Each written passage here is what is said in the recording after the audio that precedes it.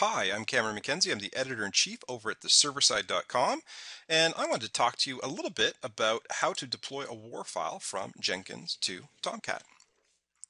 Okay, how do we get this going? How do we get this to work? Well, two things. You need Jenkins and you need Tomcat. I've got both of those installed here. There's tutorials on the server side that show you how to do that. They're not currently running, so I'm going to first start off Tomcat, heading over to the bin directory here. Run my git bash and call the startup command. So I'll start Tomcat on port 8080. Now I'm doing all of this on the same machine. So I've got Jenkins here. I need to start Jenkins. Obviously Jenkins is not going to start on port 8080. So to start Jenkins, I just do java jar jenkins.war.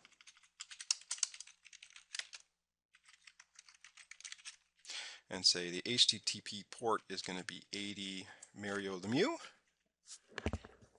And now we've got Jenkins running on port 8080 and Tomcat running on localhost. So let me just bring up Jenkins. That should be that there. And then we've got on 80, there's Tomcat. So take a minute to load Jenkins the very first time.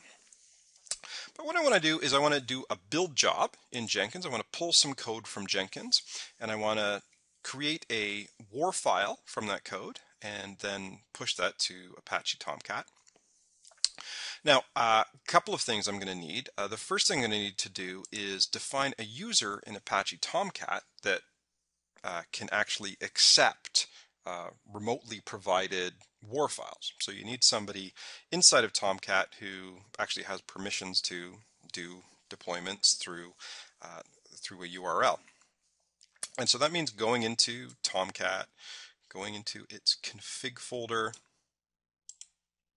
taking a look at this tomcat users.xml file, and adding in a new user who has the right to run scripts and deploy applications. And this is what that looks like. So we had a new user here. Their username is WarDeployer. Password is JenkinsCI. They've got the ability to run scripts. I'm actually going to save this file. So that is saved now. So we've got the new user and their password. I'm going to use that in a moment inside of Jenkins. So that's why I'm kind of emphasizing this here. Again, that is the tomcat users.xml file. That's in the tomcat conf directory. And you know what? After adding that, I don't think it's a bad idea to restart Tomcat. So I'm going to shut Tomcat down. And then just start it up again.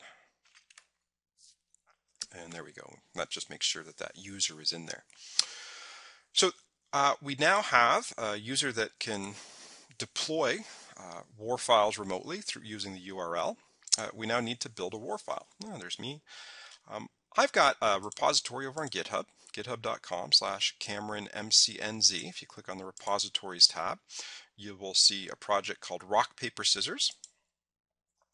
This project, well, the master branch right now actually is a Spring Boot application. If you actually want a web application, you go to patch 1. And this patch 1, if you look at the POM file, you'll see that it gets deployed as a WAR file. The one in the master branch gets deployed as a jar, so if you use master, it won't work. But I've got a project here, plays Rock, Paper, Scissors. It's in the patch 1 branch. So if I want to use this inside of Jenkins, all I need to know is the branch, patch-1, and the URL to clone. And I'll click on that clone or download, copy that URL, and then head over to Jenkins. Now, from here, inside Jenkins, I want to create a build job that will pull from GitHub, build the application using Maven, create a WAR file, and then push it to my Apache Tomcat server. Now, one thing that I need to do in Jenkins, obviously I've got the source control Git plugin installed. I've got Maven support, all of those things just kind of packaged in with a default install. I think in order to get Maven in here, I had to go into the Jenkins, manage Jenkins, and just make sure that the Maven tool was configured. you can see I've installed Git. I don't even think I've installed Maven. Okay, Maven must just be on the path. So, but I assure you, Maven is installed. And what I want to do is I want to be able to do that whole process of building and deploying that WAR file. Now, the trick to doing the WAR file deployment is a plugin. So if I go to Manage Jenkins, go to Manage Plugins, look under the Available tab, and I want to go and search for Deploy to Container plugin. And there it is right there. Choose to install that plugin. It'll take just a moment to install it. There we go. We have success, the blue ball indicating success. By the way, there's a good article on the server side that explains why we use blue balls and not green balls in Jenkins. So that's interesting. The creator of Jenkins explained that to me. So there's a little quote there. So go check that out. But I now have that plugin created. At this point, I just want to now create a new item. So I go to Jenkins, I want to create a new item, a new build job. So I create a new job. And this job, I'm just going to call it the Deploy WAR from Jenkins to Tomcat project. It's a freestyle project, my favorite type of project. I'm going to use JDK Java 8. I think that's installed and configured. Just make sure you're using a JDK.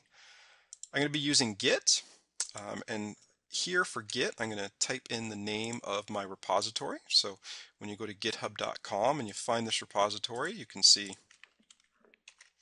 this clone or download. It gives you the download link. I'm going to copy that, paste that into the repository URL.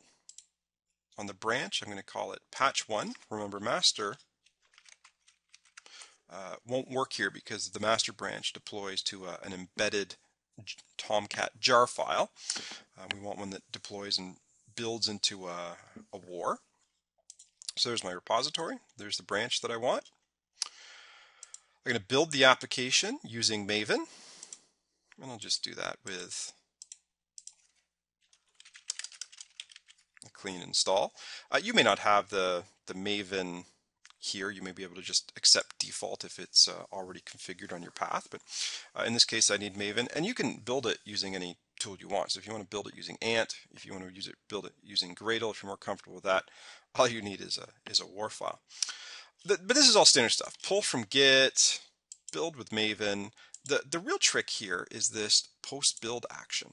And for the post build action, what I want to do is deploy a WAR ear to a container. Now that option is only available because I just installed that deploy to container plugin. So if you don't see that, you haven't installed the deploy to container plugin.